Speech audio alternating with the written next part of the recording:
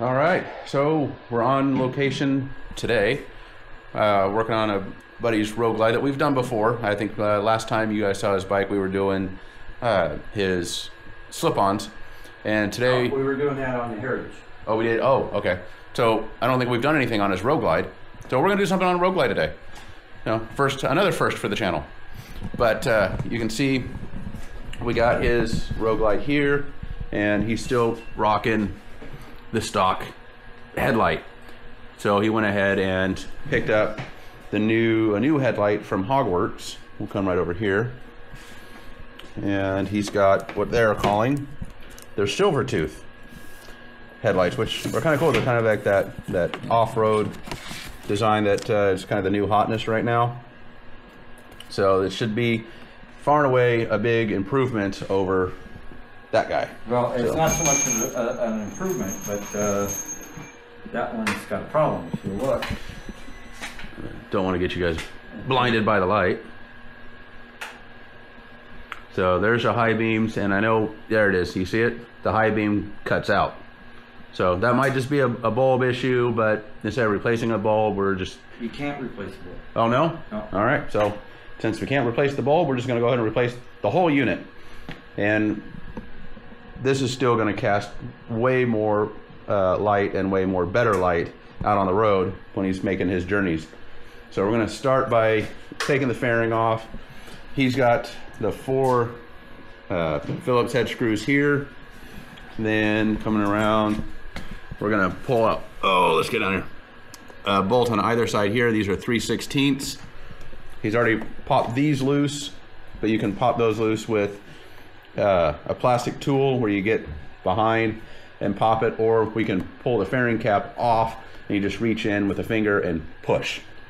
But he did a little bit of homework ahead, so that was helpful. So we're going to pull the 5/16. We'll pull our 3/16. Pull our Allens, and then we'll get to the inner cowl here where it just pulls up, but I'll show you guys that once we get to that point. So hold up while we start disassembly. All right, windshield's off. I'm just going to show you how easy it is to pull this bad boy off. You just lift up on it, and it will pop out. You get a little bit of These two humps there, they lock down into these 2 spots here. Yeah, so don't be afraid to get a little froggy with it. You got to give it a little yank. All right, so, and then behind the speaker grill, if I can show you here, if you're seeing that, that's just a T25 Torx. T27. I thought it was I'll be damned. I thought it was 25. So it's a 27 on both sides.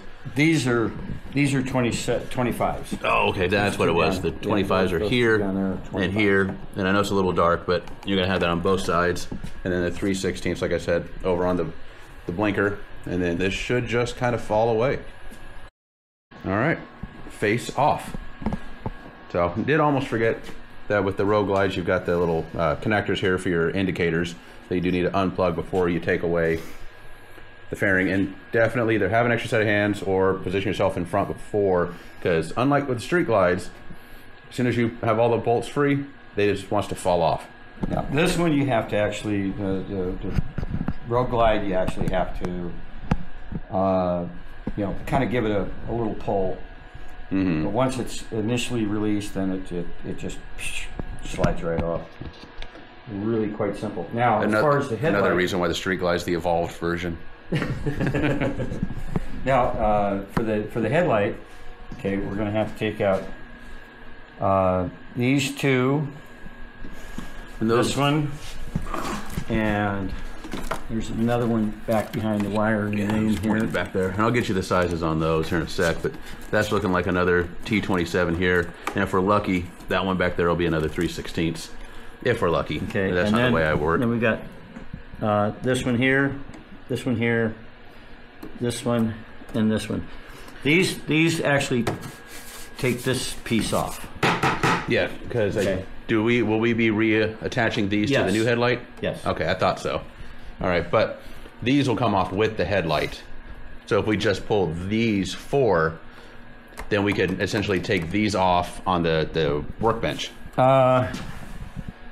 Actually, I'm not sure. Yeah.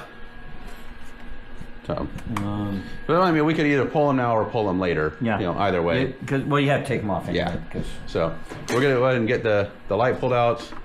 I'm still kind of curious if we're gonna get lucky, and that's gonna be a 3/16. Oh, we got lucky. So 3/16 and I think a T27 on the other part. So I don't know where your 27 got off to. Oh, T25. T25. All right, so 225 on that. So we'll go ahead and get this out of here on the workbench and kind of pick up where we left off. Fun discovery. This little bracket he just lifted out of the way. It's just pushed through the headlight with a couple of Christmas trees. So before we completely loosened the headlight, went ahead and popped that out.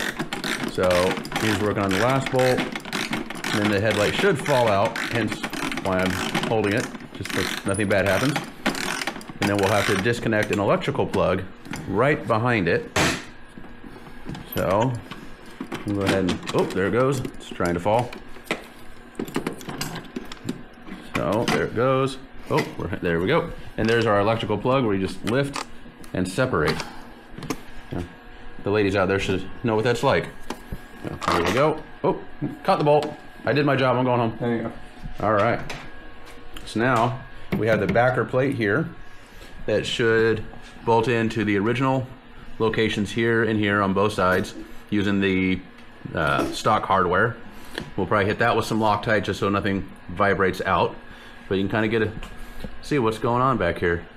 So we'll get that backer plate installed, Loctited, and then the headlights here, which are already mounted up to a plate, should just go in and bolt in to the other locations on the plate. So next step. All right, so we've made progress. I didn't get it earlier while we were putting it on, but the unit comes with a metal standoff right here that you need to pre-install with the bolt coming from the back forward. So that way, as you can see, it catches the top of the vent, the air intake here. So we got everything settled in. He's running the bolts in. They all have the Loctite and a split washer. You know, just making sure nothing's coming loose, but it is fiddly. So you want to make sure that the electrical that you plug into the bike, it comes into and it wires out to each headlight.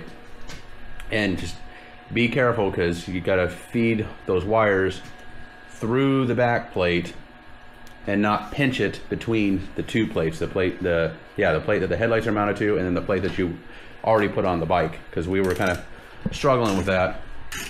The plate was just not wanting to close up, and we weren't getting this standoff behind the vent. So just take your time. It's fiddly, but once it drops into place, bad fiddly. No, not bad. It's just wires. Yes, you know, get everything tucked and hidden, and you know, all of that. But we're trucking along. We're just almost ready to start putting everything back together. The unit came with all the hardware that you need, you know, to set it together, as you would expect from, you know, Hogworkz. So let's go ahead and we'll just keep buttoning it all up. It's just gonna be a reverse. There is nowhere to mount this plate to with the new setup, so you'll have to figure out what you want to do. We still have to figure out how we're going to do it, but I'm sure a zip tie will be involved somewhere. But whatever we figure out, I'll let you guys know.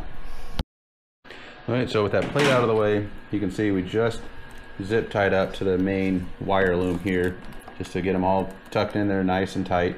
So like I said, now, I mean, that was our resolution. It should work, but we'll know for sure once we go to put the face back on it, you know, and then we'll still got to align the headlights. But now we're just gonna do the reverse of what we did and check back with you guys when we got a face on and we're about ready to align headlights. All right, so we're out in the driveway. We've already got it aligned because we closed the garage, but we did back it up roughly 25 feet. I mean, we can only do so much because the driveway kind of dips down back there. So we're like 23, 24 feet. And we followed the manual. I'm not going to tell you what the heights were because it's a bear. So, but we think we have it pretty well aligned. I guess he'll find out when he goes and rides it at night and if he gets flashed. Yeah. But let's go ahead and kick it on, see if we can do this without blinding everyone. So there's the low beams. No, that's high beam. Oh, is that? No, that's low. Okay. There's your high beam. So, I mean, they look good. And they definitely cast some light in there. Let's go ahead and go down to low. Yep. So I dig them, and I don't think it's going to come through, but right here towards the bottom, and then again up along the top, it's like an amber halo type thing going on. So they look good. You know, the only slight thing we found interesting about them was these upper 3 lights here. When your high beams are on, they do kind of get cut off a little bit with the fairing. I don't think that's going to cause an issue, but I'm sure he'll let me know if it does. But just word of the wise, if you're looking at the gold tooth or the Silvertooth lights for your Rogue Glide, this fairing does kind of come down a little bit and cuts off most of this top light.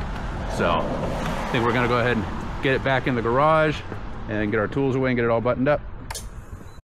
All right, so bike's back in the garage. We're all wrapped up, getting the tools away.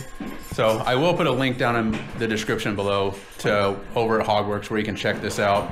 You know, the gold teeth, the amber yellow ones aren't quite my flavor.